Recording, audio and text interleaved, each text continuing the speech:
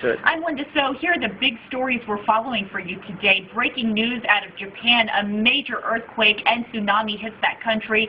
Widespread devastation and reports of people killed. We'll bring you the latest all throughout the day. Also, we had lots of rain yesterday, and that led to lots of flooding. An update on how people are drying out and the damage that it caused, all that rain.